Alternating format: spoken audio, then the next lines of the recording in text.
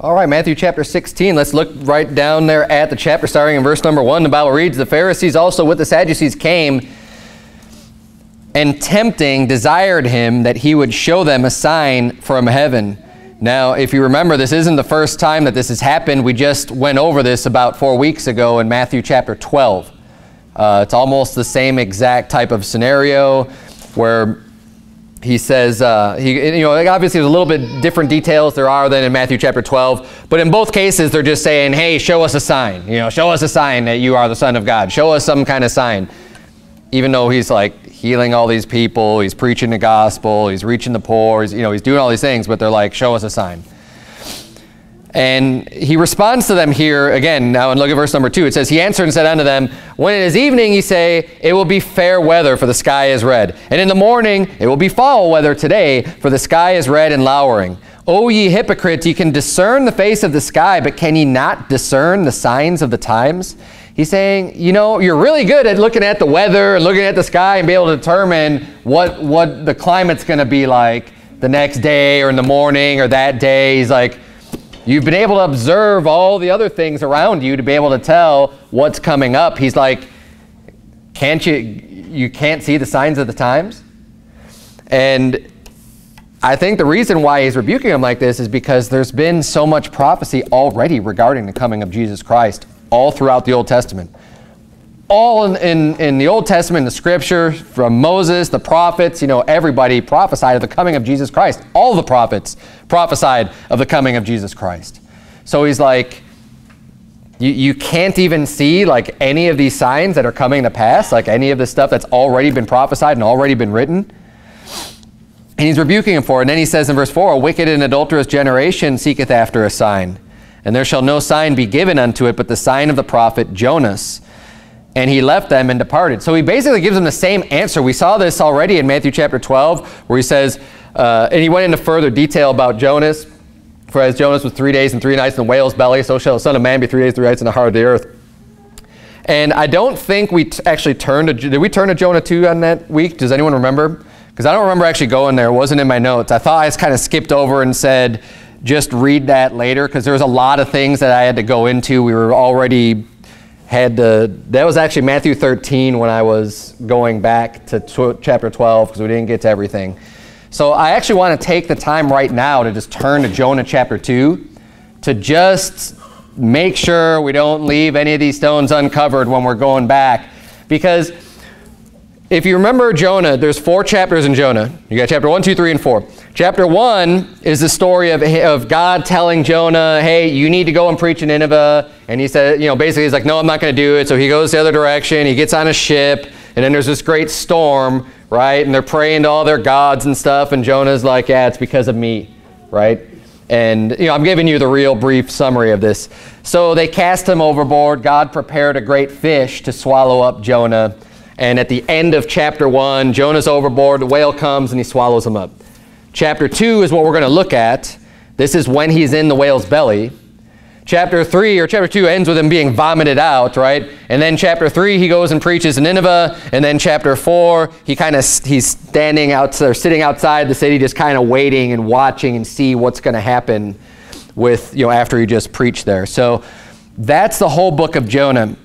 Now, what Jesus said is that there's not going to be a sign, but the sign of the prophet Jonah. And there's basically 2 things that you can look to that you would even equate anything with what's current events that are happening in the book of Matthew, okay? Him sitting outside the city and just watching, there's no sign of the prophet in so doing that. The beginning where he's running away from God, he's not showing any signs. There's nothing prophetic in him running away from God. So the only places we're going to find is chapter 2, which we'll see in just a minute how much prophecy there really is in this, just talking about future times. And then the only other thing you could tie back with this, which is also referenced in Scripture and in other accounts of the Gospels, is just Jonah going and preaching to repent, right? Destruction's coming, repent. Basically, the kingdom of God is at hand, right? That's what Jesus was going and preaching. And Jonah's going into the city and warning and preaching to the people, repent. There's destruction coming, you need to repent. And that's what John the Baptist and Jesus were preaching, to repent. The people need to repent, right? And the people listened to Jonah. And we'll see that, where we see that in other accounts where he said, you know, they listened to Jonah, but behold, a greater than Jonah is here, right? So, but in this sense, when he's talking about looking at the signs of the times and everything else, he's not referring to Jonah's message, because his message really isn't a sign, right? That's not a sign of the prophet. Just because Jonah preached the same message that Jesus is preaching, essentially, just, hey, repent, that's still not a sign. The sign comes in chapter number 2. Look at verse number 1 of Jonah chapter 2. The Bible reads, "Then Jonah prayed unto the Lord his God out of the fish's belly, and said," so his is his prayer to God while he's in the whale's belly, "I cried by reason of mine affliction unto the Lord, and he heard me. Out of the belly of hell cried I, and thou heardest my voice." So he's saying here, he's like, I'm crying out of the, not just out of the whale's belly, now he's saying out of the belly of hell. And it's important to realize this and understand, with the prophets of the Old Testament especially, as they're writing Scripture, or as Scripture is being written down, as it's being spoken, as it's being written down, as it's being recorded by the author, the human instrument author is oftentimes foreshadowing or speaking in a sense of another person, right? So you think about the Ethiopian eunuch in Acts chapter 8, when Philip goes and approaches him, he says, you know, understandest thou what thou readest? He says, how should I, except some man should guide me? And he says, well, when he was at the portion of Scripture, it says that he came as a sheep dumb before a shearer, right? And he said, well, who is the prophet speaking of here, of himself or of some other person? Because that's the way that prophecies work. It's sometimes they're speaking of like their own current events, but then sometimes they're speaking about Christ or about some other figure in the future that's not them, but they're speaking in first person as if it were them. And what we're going to see in Jonah chapter 2 is this back and forth between Jonah being in the whale's belly and Jonah prophesying the sign of Jesus Christ, who's going to die and go to hell, of Jesus Christ's soul in hell. Those are the two things that are being compared back and forth, where Jonah's speaking kind of on his own experience and then speaking prophetically as if he were Jesus Christ. That's why it says in verse 2, I cried by reason of my affliction unto the Lord, and he heard me. Out of the belly of hell cried I, and thou heardest my voice. So verse number 3, for thou hadst cast me into the deep, in the midst of the seas. This is talking about Jonah, right? He's in the deep. He's in the midst of the seas. And the floods compassed me about, all thy billows and thy waves passed over me. Physically, he's in the sea. Verse 4, then I said, I am cast out of thy sight, yet I will look again toward thy holy temple. And this, you could see either Jonah saying this, or also Jesus Christ, when, you know, my God, why hast thou forsaken me? He's cast out in his sight. This is another prophetic example of Jesus Christ being rejected of God the Father when he was on the cross. Verse number 5, the waters compassed me about, even to the soul. The depth closed me round about. The weeds were wrapped about my head. So again, he's in the water. He's in the whale's belly. He's got seaweed around his head. But then look at verse number 6. I went down to the bottoms of the mountains. The earth with her bars was about me forever. Now, the whale didn't go inside of the earth so that the earth's bars was about him forever. That physically just didn't happen. That can't happen. This is talking about Jesus Christ's soul being in the heart of the earth, because the bars of the earth were around him forever. Yet hast thou brought up my life from corruption, O Lord my God. And that corruption is the death. And it brought up his life from corruption. The Bible says his body, Jesus' body, didn't see corruption, even though his body died, but his soul went to hell. And hell is a place of death. So his soul did see corruption in the sense that he was literally being tortured and tormented and burning in hell. And again, and this isn't Jonah. Jonah's life wasn't in that corruption. but Jesus' soul was. Verse number 7, when my soul fainted within me, I remembered the Lord, and my prayer came in unto thee, into thine holy temple. They that observe lying vanities forsake their own mercy, but I will sacrifice unto thee with the voice of thanksgiving. I will pay that I have vowed. Salvation is of the Lord. And, just referring now to salvation, being saved, that the Savior, the saving event that Jesus Christ did for us. And we're going to see here, even in context of Matthew chapter 16, in the same chapter, just a little bit later on, and I'm going to get to this kind of naturally in order, but what he does is he basically starts to tell the disciples about the gospel, that he's going to need to go to Jerusalem. The chief priests are going to, they're going to start to attack him. He's going to get arrested. He's going to get beaten. He's going to get crucified, and he's going to rise again from the dead. He starts to, we see that a little bit later in this chapter, that from this time forward, he starts to explain that to his disciples, because up to this point, he never revealed that truth unto them. He never really told them all the things that are going to play out until in this chapter he starts to open up that truth to his disciples. But it's fitting that he brings up the sign of the prophet Jonas in the same chapter that he starts talking about everything that's going to happen to him, which one of those things is his death and his burial and his soul's descension into hell. Let's keep reading here in verse number 5. I don't want to spend too much time on that. I've preached multiple times on this, but I just want to make sure that it's very clear in where we stand on this doctrine, because this doctrine's been under attack, and a lot of people in Baptist churches are balking at Jesus' soul being in hell. And if they say, well, it was in hell, but it wasn't torture and torment hell. It was just this other side of hell, this other compartment within the heart of the earth that doesn't have any torture and torment or anything like that, but it was just this not so bad of a place, which you can't find any reference to hell in Scripture, not even one that has anything even close to resembling a place that's not so bad. Never, not one time. It's a made-up doctrine out of the imagination of someone's wicked heart to try to say that Jesus didn't go and pay for our sins in hell, because they want to just believe, oh, when he said it is finished, that just means everything was finished completely that Jesus had to do. No, it wasn't. Because I think the resurrection's pretty important too. I think the 3 days and 3 nights of being dead is important too. I think it's all important. It's all part of the gospel. It's not just the death. It's the death, the burial, and the resurrection.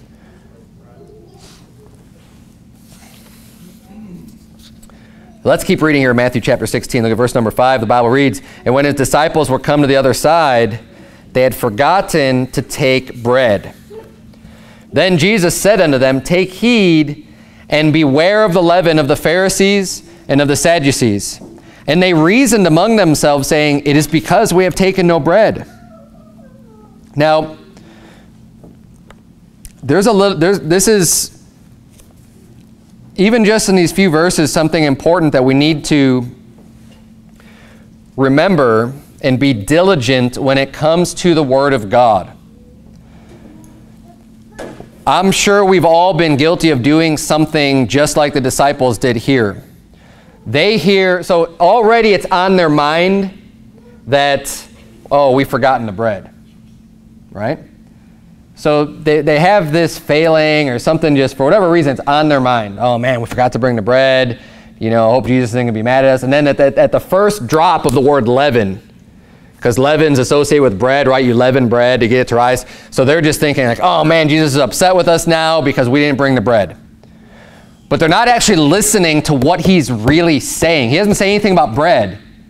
He's using leaven as a word to describe the doctrine of the Pharisees and how it infects and how it's going to just create more and more bad doctrine is the teaching he's trying to give them. But because their mind is focused on this bread that they forgot to bring, they're just reading into what he said where they shouldn't be reading into. And we need to be careful when it comes to the Word of God that we don't read other things that aren't even there in the Scripture. Just because something might be on your mind or you think a certain thing about this or about that, and then you just start reading that into the Scripture, let the Scripture speak to you. Don't do the speaking for the Scripture. Don't put words in Jesus' mouth. Because that's essentially, now, this didn't happen to be like some big deal, like as far as, you know, they're not preaching some false doctrine. They're just thinking like, oh man, we're being rebuked for not bringing bread. But it's because they weren't listening very carefully to what Jesus was saying. And we need to be careful because while sometimes it may not have like great ramifications, sometimes it will. And when you start just reading into things way more than what you can see on the surface, be careful with that. I'm not saying that God's Word isn't extremely deep and that there aren't a lot of meanings when you dig into God's Word. Of course there are. I mean, you could go really deep into looking at stuff, but be careful when you do that, that you're not just reading so deep that you've completely just gone beyond what the words actually say and what it's just clearly saying. Jesus clearly said, take heed and beware of the leaven of the Pharisees and of the Sadducees. Not one reference to bread at all. It was just a symbolic reference through the word leaven. But even this still, be careful with doing your word studies and everything too, and starting to tie together things that really don't fit. Just because you see particular words being used here or here, you go, oh man, well that just must mean that it's talking about the same thing. No, it doesn't have to at all. Look at the context, see what this is talking about, see what that's talking about. People, I've heard this argument about Christmas and Christmas trees. So here's just an example. Maybe even, I consider this kind of a silly example, but where the Bible in Jeremiah talks about people who are decorating an idol and building an idol, right? And they overlay it with gold, and you know, this is how they would carve up. They'd cut down a tree, they'd carve up the wood, they'd overlay it with gold and silver, and then they'd set it up and they'd bow down and they'd worship the idol. I mean, that's how idolatry works. This is what the Bible describes. But because it uses words like you deck it with, you know, silver and gold, and we say, well, deck. I mean, it's using that word deck. What, deck the halls, right? I mean, that's what we use at Christmas time. You're decking the Christmas tree. So this must be talking about Christmas trees because, hey, it says you're chopping down a tree. Right? Huh? Chopping down a tree and you're decking the tree? No. It's talking about an idol. It's not talking about the practice of putting, you know, decorating your house with a tree and putting ornaments on it. That's not, I mean, it's just not what it's talking about. That's reading way too far into what the passage is actually saying.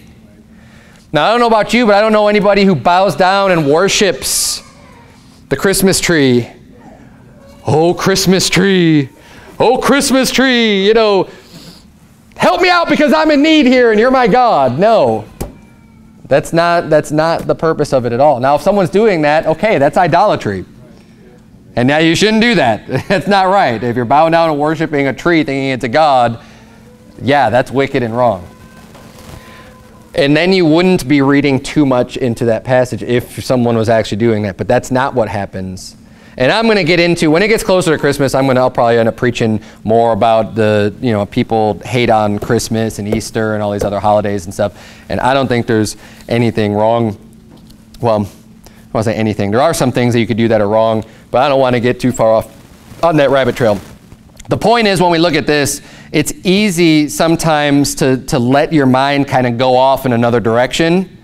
And we need to be able to be diligent and careful when we read Scripture so that we're not misapplying and just reading something into it that's just not there. Because that's exactly what happened here. So now when Jesus hears, he perceives rather what they're saying. Because they're talking amongst themselves going, oh man, it's, you know, I mean, we didn't bring the bread. That's why he's talking about this, like we're being rebuked for this. Verse 8 says, when Jesus perceived, he said unto them, O ye of little faith, why reason ye among yourselves because ye have brought no bread? Do ye not yet understand, neither remember the 5 loaves of the 5,000 and how many baskets you took up, neither the 7 loaves of the 4,000 and how many baskets you took up? How is it that you do not understand that I spake it not to you concerning bread, that you should beware of the leaven of the Pharisees and of the Sadducees? He's saying, come on, guys. You think I care about you forgetting bread? He's like, don't you remember when we were in need and we only had a few loaves of bread and a few fishes? What happened?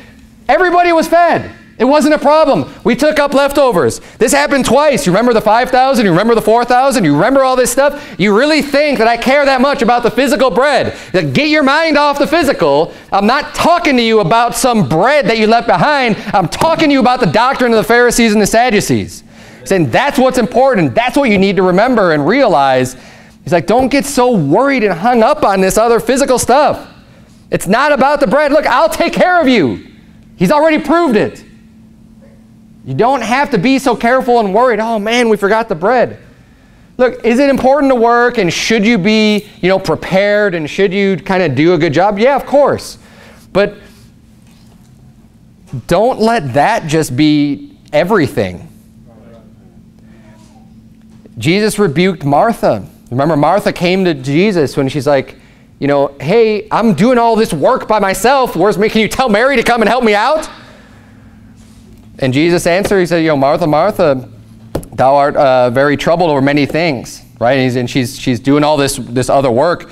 He's like, but she's doing that which is needful. When she's sitting at the feet of Jesus and receiving the doctrine. There's a time for work. Everyone needs to work, but there's more important things oftentimes that you need to just be able to stop and listen and hear. And Jesus is just trying to get this through to his disciples. He's like, obviously, and he doesn't even rebuke them for forgetting the bread. There's not even a rebuke.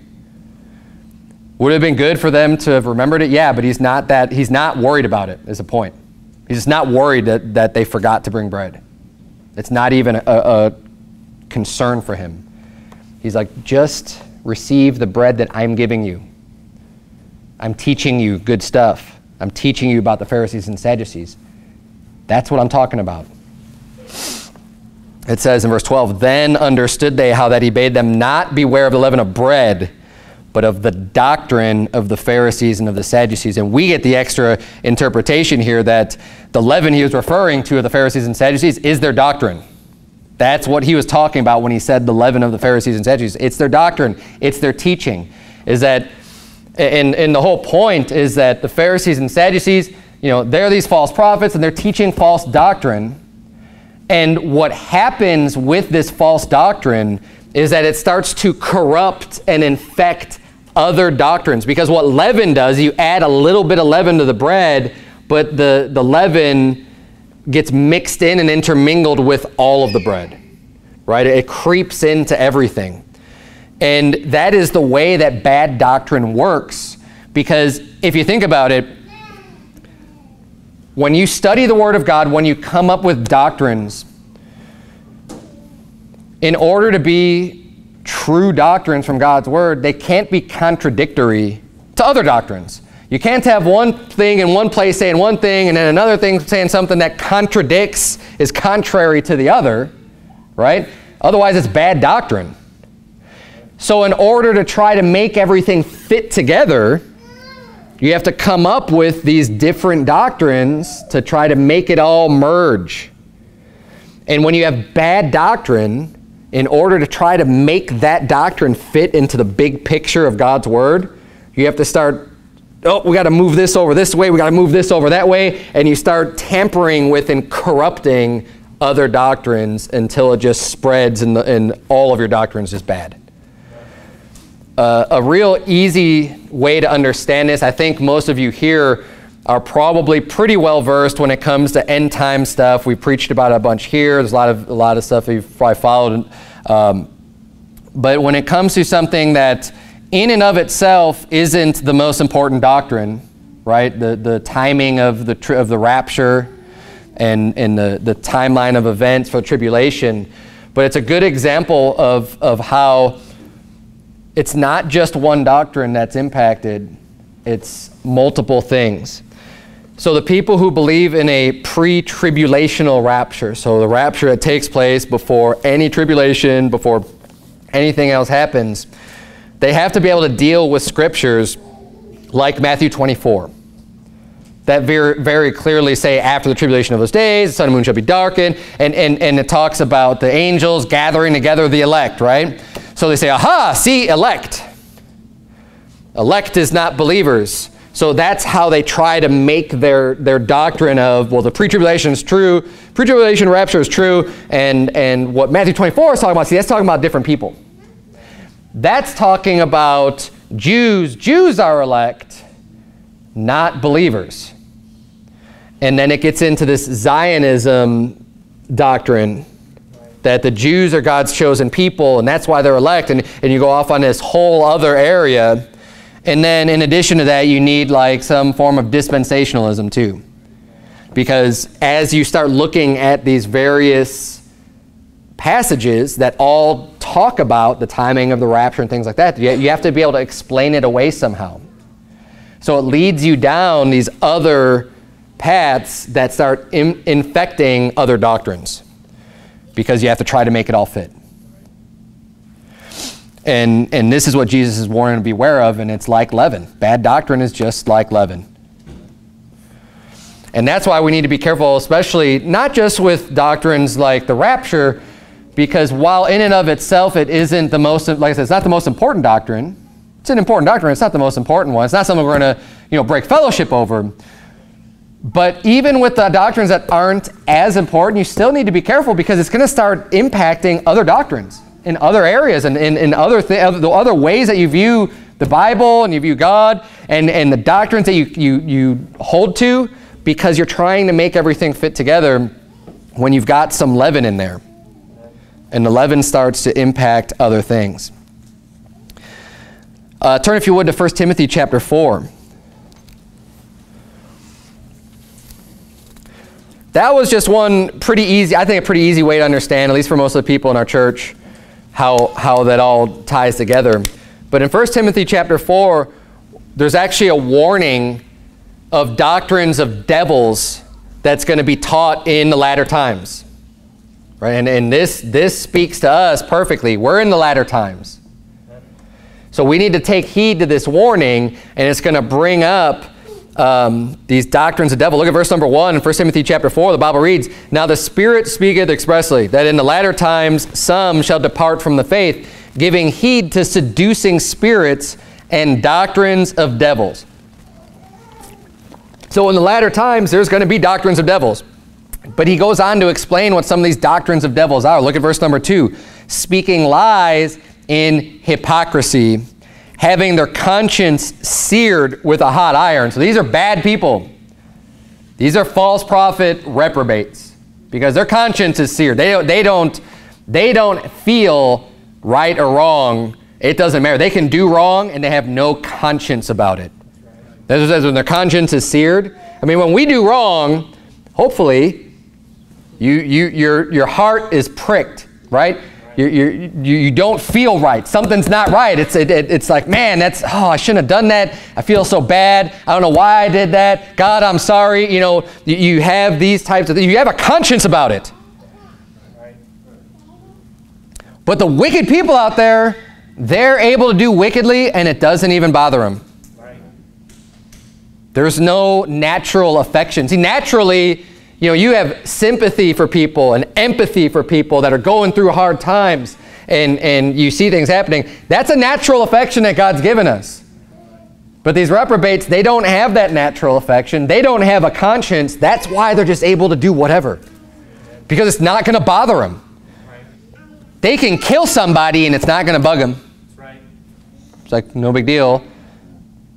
That's why they're able to destroy children's lives by defiling them, because they just, no conscience. No conscience. That one phrase alone, having their conscience here with a hot iron, I mean, you go on on that subject, but that just helps you get a full understanding of what these people are like. And watch out for them.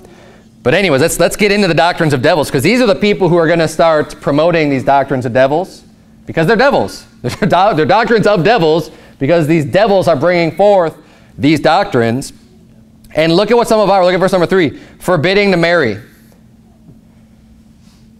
Oh, no, no, you can't marry. Oh, if you're going to be a priest, you got to be celibate. You can't marry. It's a doctrine of devils. You say, well, who forbids to marry? The Catholic Church? Doctrines of devils created by reprobates. I mean, you can't even just make this stuff up. The Bible is just so amazing. This has just all been written, and people just take this stuff as commonplace. Like, of course, yeah, I mean, priests can't get married. Yeah, I mean, that's the way it has been. I mean, it's a Catholic Church. Do you ever read your Bible? I mean, it's calling forbidding to, what does forbid mean? You can't do it. You're forbidding to be married. It's a doctrine of devils. Especially when the Bible says that the bishop must be the husband of one wife. The bishop! And that's a term that the Catholic Church even uses. There's bishops and cardinals, right? Are the bishops allowed to be married in the Catholic Church? Probably not. Because it's a doctrine of devils. That's just the first one. And how about this? Commanding to abstain from meats. Now, I love me some clam chowder. But do you know there's a reason why restaurants serve it on Fridays? It's because of the Catholic Church, where they forbid to eat meats on Fridays. As you go through Lent, right? And you on Fridays, good Catholics, they're not supposed to eat meat. Isn't it amazing? These doctrines of devils, forbidding to marry, commanding to abstain from meats, both have to do with the same religion. A religion where you've got a huge number of the people that are in charge and running, these priests, are pedophiles. They have no conscience. They can defile children and it doesn't bother them. And commanding to abstain from meats which God hath created to be received with thanksgiving of them which believe and know the truth. For every creature of God is good and nothing to be refused if it be received with thanksgiving, which, by the way, great passage showing that there's no dietary restrictions in the New Testament on anything. There is no more abstaining from meats. It's all been good. Hey, are you receiving it with thanksgiving? And go ahead and eat it.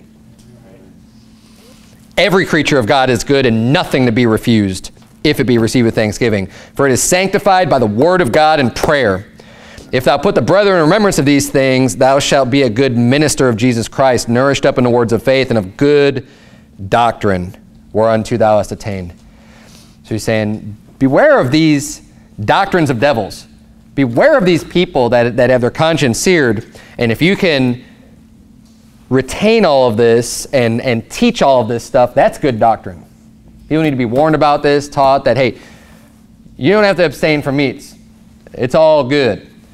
And don't be forbidding people to marry. It's not good that the man should be alone. Doctrines of devils. So be careful of that because, again, it's this leaven that just infects these doctrines. And be careful who you get your doctrine from. Notice he's warning them to beware of the doctrine of the Pharisees and Sadducees. So you think they ought to just be going down to the synagogue and listening to these Pharisees and Sadducees give them all kinds of bad doctrine? No. Watch out for that. Don't get your teaching and your learning from these devils that are just going to be corrupting your doctrine, because what they were doing is that they were usurping the authority of God and making the commandments of God of none effect by their traditions. Oh yeah, there's another one, the traditions of the Catholic Church that can supersede and overrule the Word of God. Nothing new under the sun. Watch out. I mean, how does this not just come alive to people when you read the Scripture? It's like if you're painting a picture, you're reading the Bible and it's painting a picture Oh, I wonder who fits the bill on all of these things. Of course it's the Catholic Church. It's one of the biggest organized religions out there in the world. A lot of people are deceived thereby. And it's wicked as hell. Let's keep reading Matthew chapter 16. Let's go back to Matthew 16. Look at verse number 13. The Bible says, when Jesus came into the coasts of Caesarea Philippi, he asked his disciples, saying, whom do men say that I, the Son of Man, am? And they said, some say that thou art John the Baptist, some Elias, and others Jeremiah, or one of the prophets. So Jesus now he's saying, you know, what are people saying about me? Who do they think I am? And he gets John the Baptist, Elijah, Jeremiah, okay, or as one of the prophets. This is going to help us understand who Jesus is. And I've touched on this before. We'll look at it again. This picture that we get of Jesus Christ, the picture that was being painted in the minds of other people is one of these prophets. If you want to know a little bit about how Jesus was, how he acted, how he taught, the way that he said things, the way that he looked, we can look at who people thought he was, because we have more information from all these other guys too. I mean, if people are going, man, this is like Jeremiah's back from the dead. This is like Elijah. This is like John the Baptist. I mean, when Herod heard about Jesus doing all these miracles, he's like, that's John the Baptist. And when we read or hear about these people in the Scripture, let's let the Scripture speak for itself. You don't have to turn there. You could, if you want to, you could turn to 2 Kings chapter 1. We're going to look at an illustration or an example of Elijah there. But in Matthew 3, we covered this already. Matthew 3:4 about John the Baptist, it says, and the same John had his raiment of camel's hair and a leathern girdle about his loins, and his meat was locusts and wild honey. Now we know from Scripture that Jesus wasn't out in the wilderness eating locusts and wild honey, because he was eating and drinking, right? He said that John the Baptist, he was out, he wasn't eating and drinking, but Jesus was, and they call him a glutton and a winebibber, right? So as far as the food goes, but Jesus was still, the way that John was preaching, what he was teaching, repent, he wasn't dressed in these robes. We know that Jesus wasn't dressed in a long robe, because he was condemning the Pharisees who loved to be wearing the long robes and greeted in the marketplaces. He wasn't wearing that stuff. John definitely wasn't. He's got a leather belt. And he's just out in the wilderness. He's got camel's hair, right? And that's what he's wearing. And he's out preaching boldly, publicly, rebuking, teaching. I mean, he rebuked Herod to his face. He was doing it publicly so that everybody knew this guy's wicked. And then when people are looking at Jesus and at what he's doing, how he's preaching, they're saying, this is like John the Baptist. That's how Jesus was like. Let's look at Elijah, 2 Kings chapter 1, verse number 6. The Bible says, and they said unto him, there came a man up to meet us. So this is just other people explaining who they met, because they met Elijah. Okay, so they give a description of Elijah. There came a man up to meet us and said unto us, go, turn again unto the king that sent you, and say unto him, thus saith the Lord, is it not because there is not a God in Israel that thou sendest to inquire of Baal-zebub, the god of Ekron? Therefore thou shalt not come down from that bed on which thou art gone up, but shalt surely die. And he said unto them, what manner of man was he which came up to meet you, and told you these words? And they answered him, he was an hairy man, and girt with a girdle of leather about his loins. Huh. Another leather belt, right? And they're saying this guy was a hairy guy, and he said, it is Elijah the Tishbite. But notice, even more important than just the way he looks, I would bet that Jesus was wearing a leather belt, for one. But that's not even that important. Look at the way that with John as well as with Elijah, they're sending these rebukes to these kings. What did Jesus do? Go tell that fox. How about that? The way that these men of God all would boldly just stand on the Word of God, and they were unwavering. They would just come right out and say the truth, and they don't care who it offended. And it doesn't matter what the physical consequences are. They're going to make sure what's right is right and what's wrong is wrong. And they're just going to go ahead and say it. And these are men that Jesus was being referred to. Jeremiah, did Jeremiah back down? No. He was cast into the dungeon. I mean, he was eating bread and he was in his mire, and I mean, he had to suffer because of what he preached. I mean, they're putting him in the stocks. They're doing all this stuff based on what he preached. So when Jesus comes around and he's preaching boldly, he's speaking like no man ever spake, you know what they're thinking of? Wow, this is like Jeremiah. This is like Elijah. This is like John the Baptist. That's who Jesus was. He was not this soft, sissy, spoken, pacifist. That's not who it was. That is not the picture you need to have in your mind when you think of Jesus Christ. He's like all these other prophets.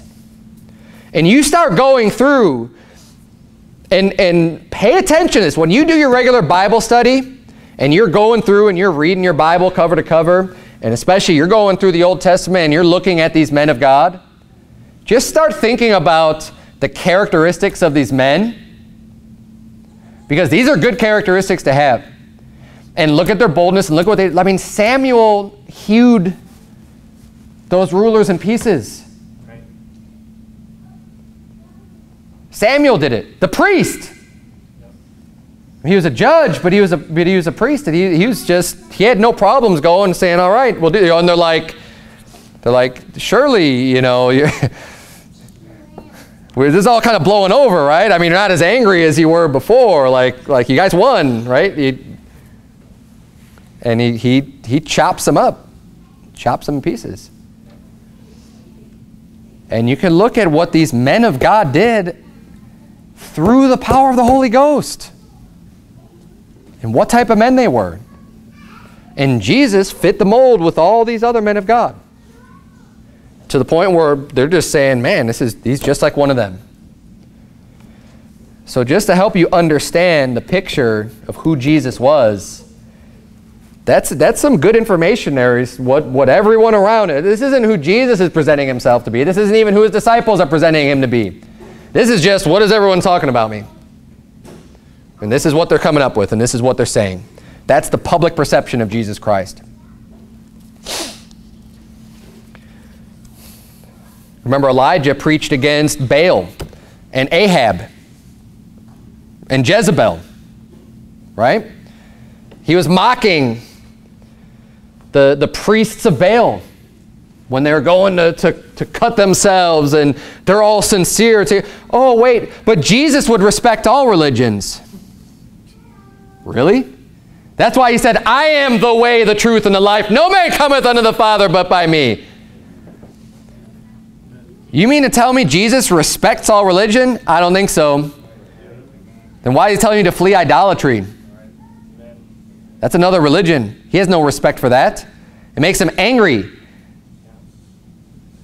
And you think, I need to respect all religions? My Savior doesn't respect all religions. I'm not going to respect all religions. There is no respect for these devil-worshipping satanic religions. Let's go back to Matthew chapter 16.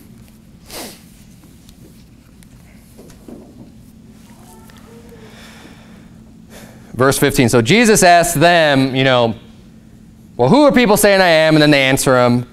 And then he asks his disciples, but who do you say I am? So he saith unto them, but whom say ye that I am? Verse 16. And Simon Peter answered and said, thou art the Christ, the Son of the living God. So he's not saying you're John the Baptist or anything other. He's like, you're the Christ. And Jesus answered and said unto him, blessed art thou, Simon Bar-Jonah, for flesh and blood hath not revealed it unto thee, but my Father which is in heaven. And I say also unto thee that thou art Peter, and upon this rock I will build my church, and the gates of hell shall not prevail against it. And again, this has just been coming up just so much in the scripture. I've been hitting a lot on the Catholic Church lately. And it's just over and over again. And I already covered this like last week, I think, and the week before. But how do you not? And the reason why, when it comes to this, is if you've ever spoken to someone who's Catholic, they're going to tell you that, well, the Apostle Peter was the first pope. The first pope, the first papa, the first father. And this is nonsense. He's not the first pope, because Jesus Christ founded his church on himself, on Jesus Christ. He's the foundation of the church, not Peter, not anyone else. Now, he does give the church authority, and we're going to get into that more next week, but it's not this tradition of men. He's not giving authority to tradition of men that's going to make the word of God of none effect, because that is what the Catholic Church does. They put even more emphasis on the tradition of men within their religion, and if it contradicts what the Bible says, well, we've been given that authority. No, you haven't.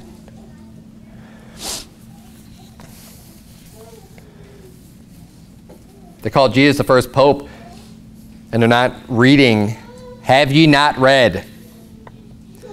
Matthew 23, you don't have to turn there if you want to. Matthew 23 verse 8 says, Jesus Christ saying, but be not ye called rabbi, for one is your master, even Christ, and all ye are brethren. And call no man your father upon the earth, for one is your Father which is in heaven. Neither be ye called masters, for one is your master, even Christ.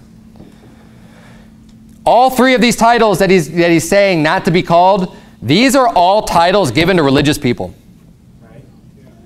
So when he says, be not called father upon the earth, he's not talking about your physical dad. He's not saying you can't call your own paternal, ancestor, your own father. You can't, no. He's talking about rabbis, masters, and fathers because all three of these have to do in a religious setting. Teachers, instructors. You don't call some teacher master. You don't call some teacher rabbi. And you don't call them father.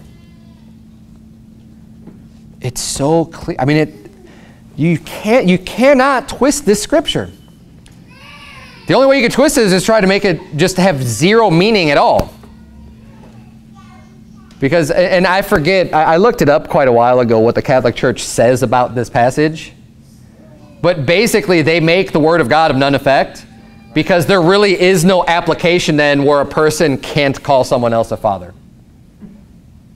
I mean, there isn't. They'll try to have some weaseling way of dealing with the scripture to say why it's okay that they're calling their priests fathers. But they never explain, well, who can we not call father then? Because then there's nobody. Because who is it going to be?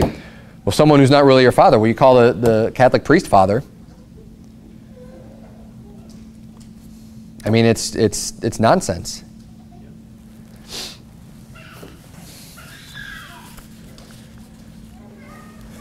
Turn, if you would, to Luke chapter 20. Because I made reference to this earlier. I forgot I had the reference in my notes. Well, I'm glad I did, because I like to prove these things. I don't like just quoting the scripture or referencing it or summarizing it. I like you to be able to see where these things are in the scripture themselves.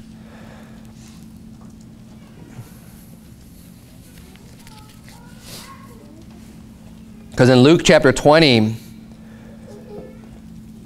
we see the rebuke of the spiritual leaders of the time of Jesus Christ, the pompous scribes and the Pharisees. Look at verse number 45 in Luke chapter 20. Then in the audience of all the people he said unto his disciples, beware of the scribes which desire to walk in long robes.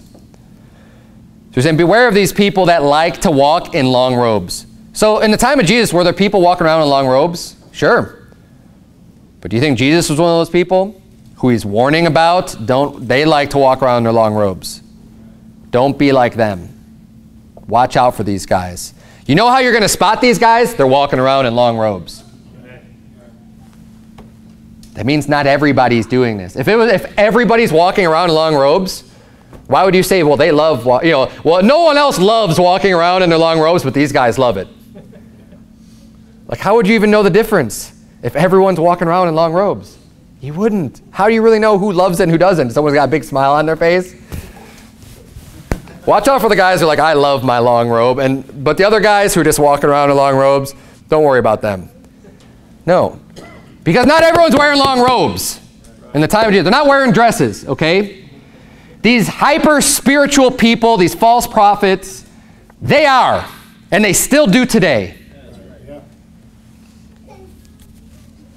And Jesus is warning about them, and it's no different than today. Beware of the scribes which desire to walk in long robes and love greetings in the markets and the highest seats in the synagogues and the chief rooms at feasts, which devour widows' houses and for a show make long prayers. The same shall receive greater damnation. These are the people that like to walk around with their collar backwards, right? Just so people know, hey, I'm a holy man. I'm going to wear this outfit just so everybody around me knows who I am. Because they love, oh, Father, would you please pray for me? Oh, you're so great. Oh, we're going to have a dinner here. I'm going to put you in this place here. You're going to get the best seat. You're going to, they love that stuff. And that's why they go around wearing their garments to make sure people know who they are, because they want to get this recognition from man, and they eat that stuff up. And it just fills their pride. And then they say these long prayers, which, man, I've been in the Catholic Church Mass before, and there are some long prayers, but that's like hard to stay awake for some of those. They make these long prayers. But then there's always people like, oh, that prayer was so beautiful. It's for a show. It's not because it's actually coming out of their heart. It's because they want to look good in front of people. It's why they wear the clothing. That's why they make the long prayers. It says, but they devour widows' houses. You got these old widows coming and giving them this money and stuff, and the guy's just a phony and a fraud. And he doesn't care that, because he has no conscience, that these women are giving up all they have or whatever. And the Bible says, though, that these are going to receive greater damnation. Yeah, there is parts of hell that's worse than others. Because there's no way you could receive a greater damnation if there was no such thing. There has to be. So let's go to back to Matthew chapter 16. But these are the people that he's talking about and he's warning about.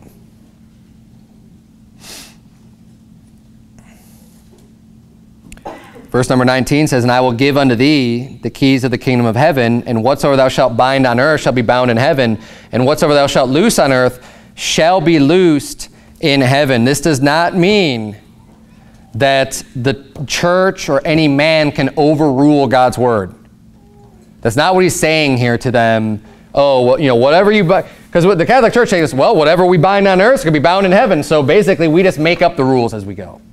We just say and do whatever we want, as if this is just an open check to do whatever you want. It's not. That's ridiculous. There's already been enough preaching about people making the word of God of none effect by their traditions. So he's not just saying all of a sudden, well, now, Peter, you can just make up all the rules that you want and it's just fine. No. But at the same time, there is authority given. There is. And there are things that are bound in heaven that are bound here on earth under that authority. But I'm not going to get into all that tonight, because we're going to get more in depth in that in chapter 18. Chapter 18 talks a little bit more about this, and we're going to get some more information on that. So I'm going to kind of hold off on really expounding into all the ins and outs of that for a couple weeks. Let's keep reading here, verse number 20. Then charged he his disciples that they should tell no man that he was Jesus the Christ. So he just got done asking them, who do men say that I am, but who do you say I am, right? And he says, well, you're the Christ. And he's like, well, that's great. God's opened that up to you. God's revealed that to you. It's not just flesh and blood, but God's allowed you to understand that truth.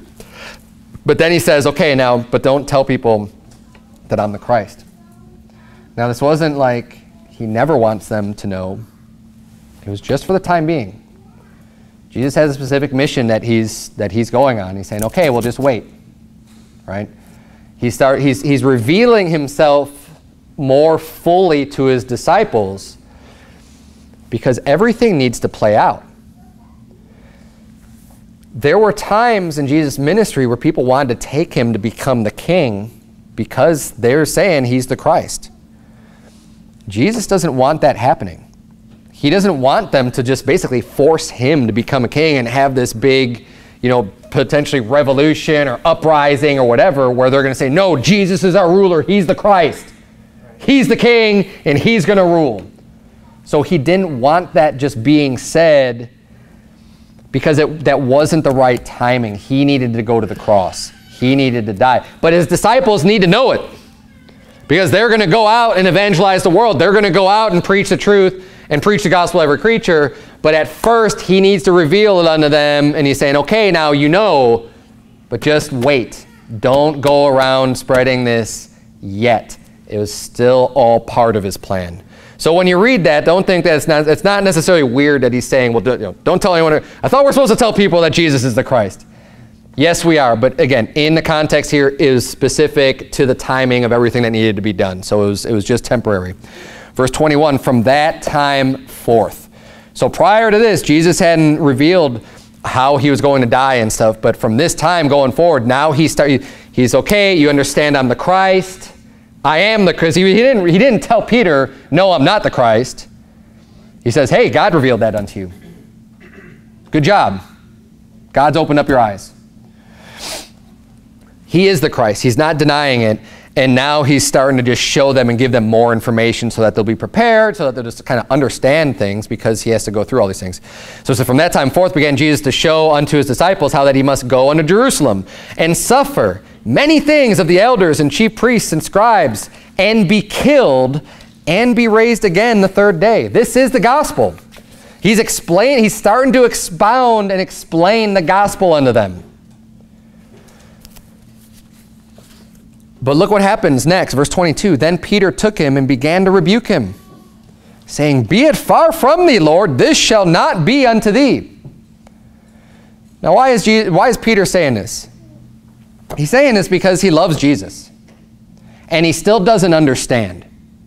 He doesn't understand the point. He's not understanding everything that needs to happen. So, but he's taken upon himself, though, to rebuke Jesus, which he definitely should have been doing. That was wrong of him to do. You can see where his heart was, but just following his heart led him astray here in rebuking Jesus Christ when Jesus is telling him, no, this is what needs to happen, and he's like, no. And that's why Jesus rebukes him really sharply in the next verse. Look at what it says, verse 23. But he turned and said unto Peter. He's talking to Peter. He's not talking to Satan that's like standing at his right hand. He's talking unto Peter. But he refers to Peter as being Satan because he needs to emphasize just how wicked what he just said was in regards, in this back and forth. Because Jesus just said, I need to go to Jerusalem. I need to be arrested. I need to be, this stuff needs to happen. I need to die and be put to death and be raised again from the dead. It's like, this stuff needs to happen. And when Peter said no, be it far, no, that's the last thing that needs to happen. Jesus says, get thee behind me, Satan. For thou art an offense unto me, for thou savorest not the things that be of God, but those that be of men. He said, that's fleshly wisdom. That's the man that doesn't want this to happen. He's saying, but the things of God, this has to happen.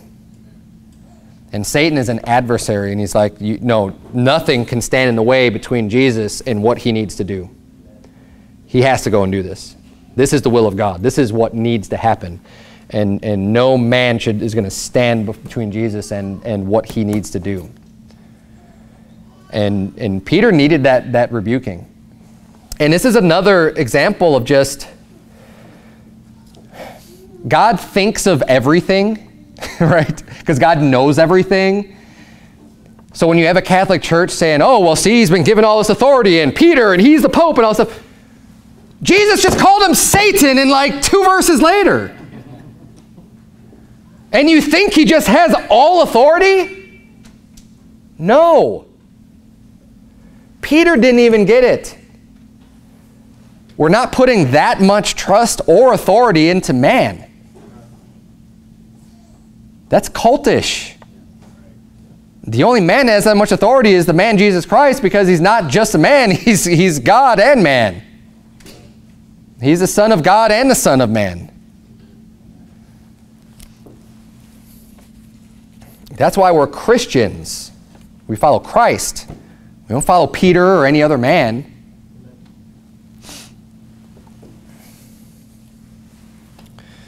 Any opposition to the gospel is of the devil. And that's this. Jesus faced an opposition when he just explained the gospel. He's, get thee behind me, Satan. Right. Now, I don't think that Peter was possessed by Satan. I don't think that, now, regardless of whether or not Satan was whispering in his ear and, trying to get, I don't see that from the passage, because Jesus didn't talk to Satan at his right hand. He says he responded to Peter. And like I said, I think the reason why he did this, it's not that confusing. It's just because he's saying something that's satanic. He's opposing the gospel. And Jesus is just being real strong with his rebuke and just making sure that there is no misunderstanding about what he's, how serious this is. Like, no, this has to happen. There is no misunderstanding this whatsoever. You don't mess with the gospel at all. Look at verse number 24 here, Matthew 16. Then said Jesus unto his disciples, if any man will come after me, let him deny himself and take up his cross and follow me. For whosoever will save his life shall lose it, and whosoever will lose his life for my sake shall find it. And he's trying to explain the Spirit of Christ. You want to follow me? Well, here's what I'm going to do, right? I'm going to lay down my life. I'm going to do this. You want to follow me? Take up your cross. I'm taking up my cross. If you want to follow me, then you do the same. Take up your cross. Take up your burden. Take up your cross and follow me. Deny yourself. It's not about you. Jesus denied himself.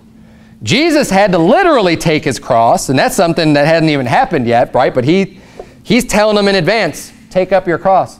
They probably don't even understand exactly what he's talking about at this point. But boy, they sure did afterwards, huh? As he's literally carrying his cross to his death. Oh, now I get it.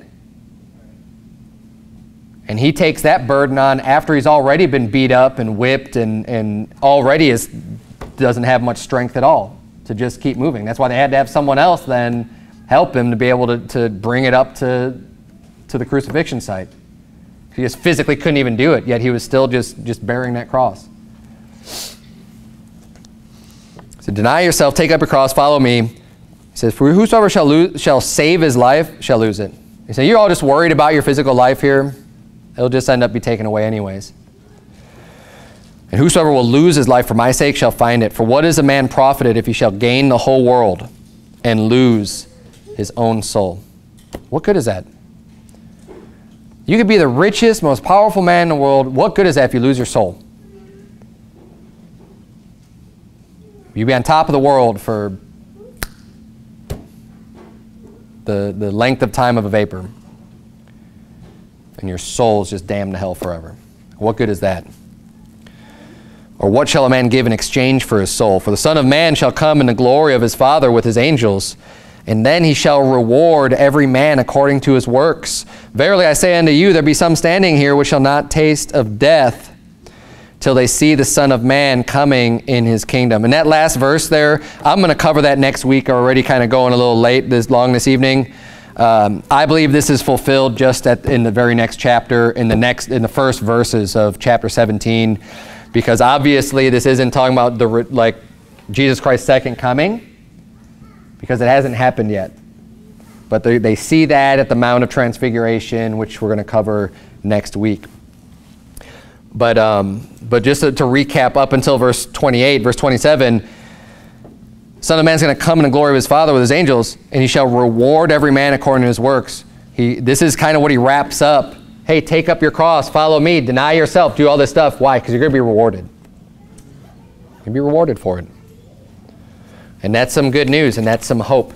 Let's bow our heads and have a word of prayer. Dear Heavenly Father, Lord, we thank you for all the instruction that we can receive from your words. God, I pray that you would please just help us to learn and to grow and understand more. Help us have good doctrine and not to be influenced by false prophets out there and these doctrines of devils that could potentially corrupt our good doctrine. Lord, help us to maintain good doctrine. I pray that you would open up our understanding and give us knowledge and wisdom to know what's right and be able to discern right from wrong. Lord, we just thank you so much for loving us and watching over us. In Jesus' name we pray.